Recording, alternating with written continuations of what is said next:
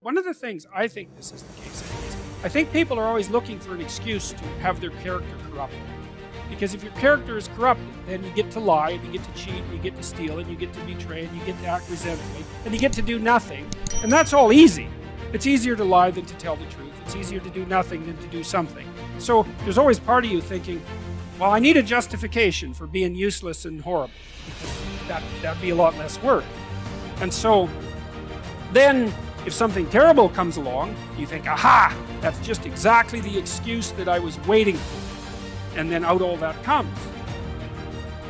You know, Solzhenitsyn, when he was in the concentration camps in Russia, watching how people behave, you know, he said that there were people that were put in the camps who immediately became trustees or guards, and they were even more vicious than the people who had been hired as guards.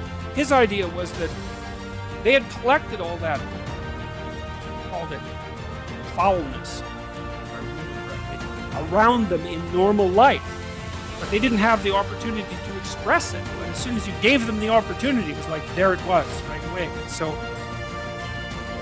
one of the messages that seems to echo through these Old Testament stories is that just because something terrible happens to you doesn't mean that you get to wander off the path and make things worse. And maybe it doesn't matter how terrible it is that what happens to you.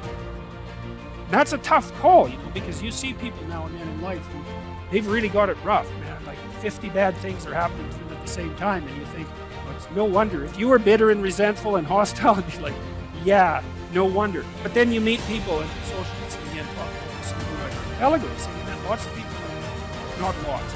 He met enough people to impress him in the concentration camp system who didn't allow their misfortunes to corrupt them. And that's something. Because maybe the only real misfortune is to become corrupted. That's a really useful thing. You know, maybe the rest of it is trivial in comparison. I know that's a rough thing because you can be in very harsh circumstances, but I do think there's something to that. And the Lord was with Joseph. He was a prosperous man, and he was in the house of his master the Egyptian. And his master saw that the Lord was with him, and that the Lord made all that he did to prosper in his hand. So that's an echo of the idea that we encountered earlier about walking with God, right? So Adam walked with God before he ate the fruit with Eve, and then he wouldn't walk with God. And then Noah walked with God, and Abraham walked with God. And so the idea is, well, that's that alignment with the highest ideal. I think it's something like that. And you know, we could think about that as a metaphysical claim as well. But I don't think it is. I mean, I've got thousands of letters now in the last year from people who have told me that they were in a pit. That's exactly right. And that they decided that they were going to try to put their lives together. And that it worked. And so that's really something, you know, and they write surprised. It's like, well, I decided that I was going to work hard at what I was doing and I wasn't going to lie any more than absolutely necessary. Thought I'd give it a try for a few months, you know. And all sorts of good things started to happen to me. It's like, maybe that's how the world works. Now, obviously, it doesn't work like that all the time, right? Because you can get sliced off at the knees. I mean, there's an arbitrary element to existence that you can't wish away. But that doesn't mean that there aren't bad strategies and good strategies. And so, I do think that one of the most fundamental existential questions is, like, if things aren't going well for you in your life is, are you absolutely certain that you're doing absolutely everything you can to put things in order? Well, if you need something to grapple with, you probably do. You can find that. You just look inside. You'll find something to grapple with. You know, inadequacy, weakness, susceptibility to temptation, narcissism, pride, envy, revenge, resentment, frustration, lack of faith, all of that.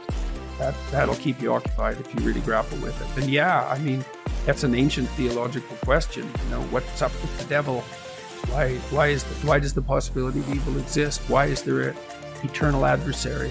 See that reflected in Cain and Abel, right? At the beginning of the Genesis stories, essentially. The first two human beings are good set against an adversary. And that's what opens history, that story. You think, well, why would God construct such a why would God construct a reality where an adversary exists? And maybe it's because all things considered, a world with an adversary is a better world, just like a garden with a snake in it is a better garden. These things aren't easy to understand. No snake, no necessity to contend with snakes. So why be awake at all? No adversary, no challenge. Why be challenged? Because maybe you're better for the challenge. And maybe that's the challenge, to see if you can be better for the challenge. But that should be internal. Well, fundamentally, if it isn't, you'll find it externally, because you'll demonize someone to turn them into Satan so that you can find an adversary. And then that's very unfortunate for you and for them. That's the problem. It's just not as big a battle. It's like you battle with someone external who's malevolent, let's say, or you think they are, and usually you've got that mostly wrong, but not always. But if the battle is inside, which is where it's supposed to be, most fundamentally, then it's the ultimate. It is the ultimate challenge. And that's the infinite game. The external one battle between good and evil on a playing field of chaos and order. It's the eternal game, and you can play that out in the external world. But part of what the religious enterprise is about, and the Christians have really contributed to this, is the notion that sacred battle is fundamentally spiritual, which is to say, in some sense, fundamentally psychological. It's to be fought on the battleground of the soul, internally. It's a subjective issue. How do you defeat evil? You defeat evil in your own heart. That is how you do it. And so if that's all being acted out for you in the world, you've misplaced Satan. That's a good way of thinking about it.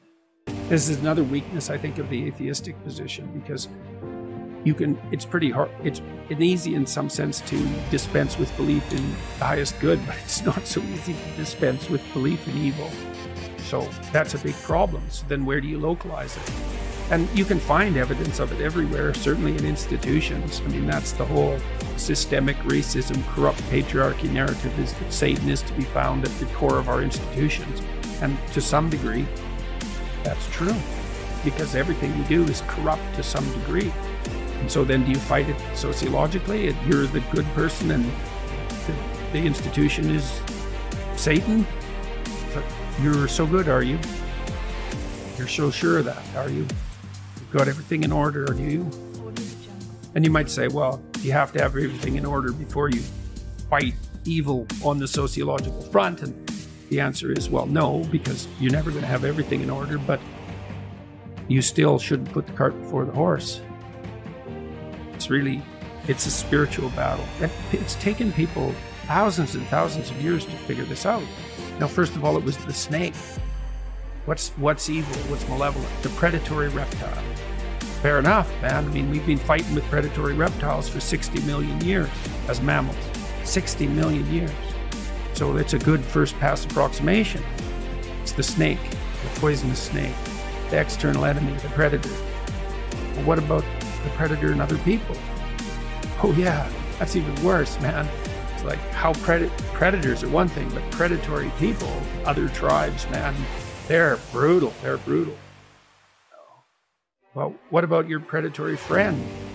Oh, that's pretty bad too. The friend who stabs you in the back, the person who betrays you, Judas. God, maybe that's the ultimate snake. Well, how about when you betray yourself? Oh yeah. Do you want to see, there's this association that's very strange that occurred in the development of Christian thought between the snake in the Garden of Eden and Satan. There's no indication in the original story that the snake has anything to do with the Lord of all evil. It's a very weird conclusion that's being drawn. It's almost extra biblical, because there's almost no mention of Satan in the Bible at all, much less any direct connection between the serpent and Satan. It's a very, very strange idea, but it's part of this psychologization of evil. Like, well, what's the ultimate predator? What's the ultimate predator? What's the enemy you harbor in your own heart who hates you? That's the ultimate predator. There's these images of Mary with her head in the stars and baby in her arms with her foot on a snake. But, well, that's the eternal feminine. Head's in the stars because she's oriented towards the highest good and she's protecting her infant from predators. That could be an actual predator. That's been the case throughout not just human history, but mammalian history. Could be other people who are predators. Could be men who are predators. Could be her, who's a predator, the devouring mother. It's like, well, what's the ultimate locale of genuine evil? Well, the highest religious answer is that's in you. That's the proper place to battle it out. And I think that's true. I think it's literally and metaphorically true. And I was convinced of that in part because of Solzhenitsyn's writings, because Solzhenitsyn identified the totalitarian state with the willingness of the subjects of that state, the subjects and the perpetrators at the same time, to live by lies. No totalitarian state if people don't lie. And every time you lie in support of the totalitarian state, then you're the perpetrator. And that's a psychological issue. It's like, you lie to get along or not? Say, well, what does it matter? I'll go along with it. Okay. We'll see how it matters. Because it matters. And that's all a psychodrama as far as I'm concerned. But fundamentally, when it's properly placed. You've got plenty of problems to take care of on your own front. And that's where you should concentrate your efforts.